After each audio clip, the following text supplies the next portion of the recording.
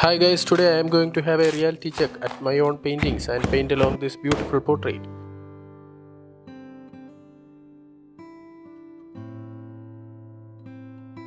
Hello guys, welcome back. Thanks for joining me today. If you are new to this channel, I am an amateur artist and I do paintings, mostly acrylic portraits in this channel and share my experiences with the viewers. So if that's your thing, please do subscribe and support the channel so that we all can grow together.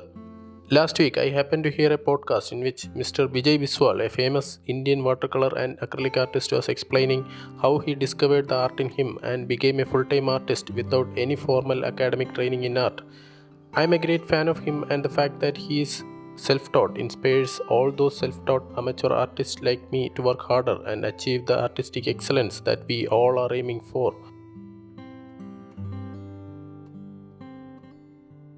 There were a few take home messages in the podcast. One of them was the fact that it's very difficult for an amateur artist to establish himself in the world of art early in his career. That means art cannot meet his financial needs. Van Gogh had Theo, and Mr. Biswal had his job in the Indian Railways for that. The major factors that led to his success were his conviction and dedication.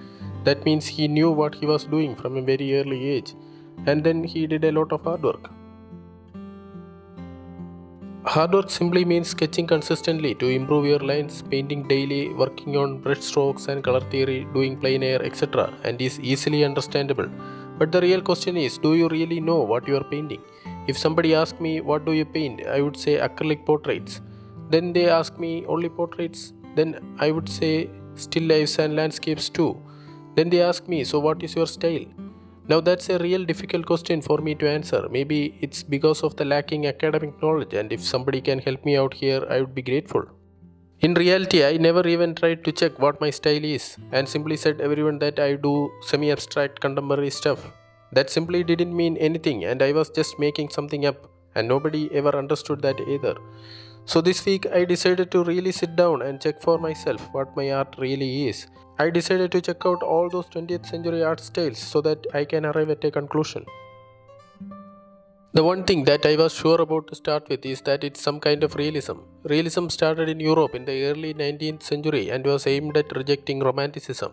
Artists were fed up with exaggerated emotion and intensified drama and wanted to paint ordinary common people, contemporary life and everyday situations. After that, romanticism never gained popularity, but now we are seeing a resurgence of romanticism all over the world. The whole of 20th century saw different types of realism arising and gaining popularity.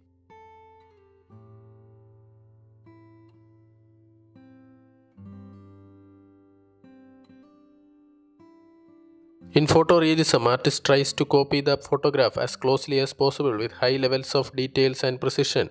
This type of realism is mundane and boring for some people as it totally lacks artistic expression and looks more like a precise mechanical job than art.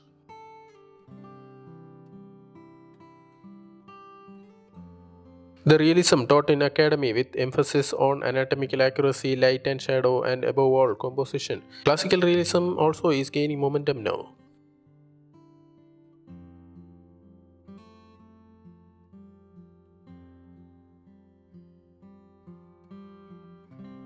Impressionism captures fleeting momentary nature of light and color in a scene and is done with loose brushwork.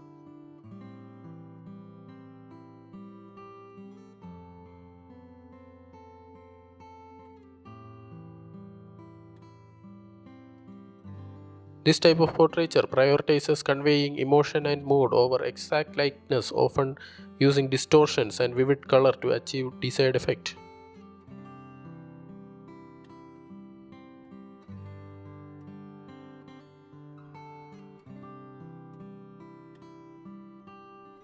There are some other branches of realism called surrealism and meta-realism, which uses dreamlike, abstract and imaginative elements and out-of-the-world compositions to create portraits that are realistic in some areas but imaginative in others.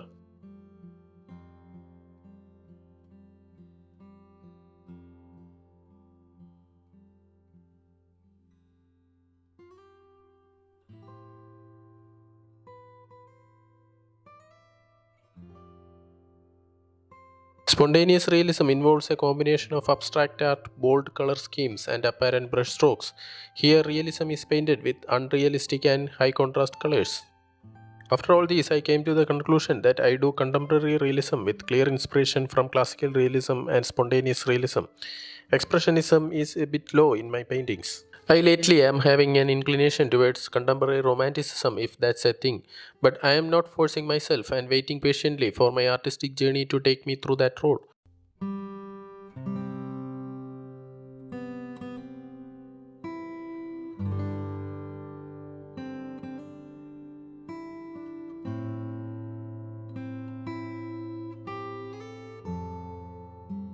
Hope you all enjoyed watching the video. If you have reached up to this watching the video, please consider subscribing to the channel. Hit the bell icon also to get notified when I drop in a new video. That's all from the video guys. See you all in the next. Till then, take care and bye bye.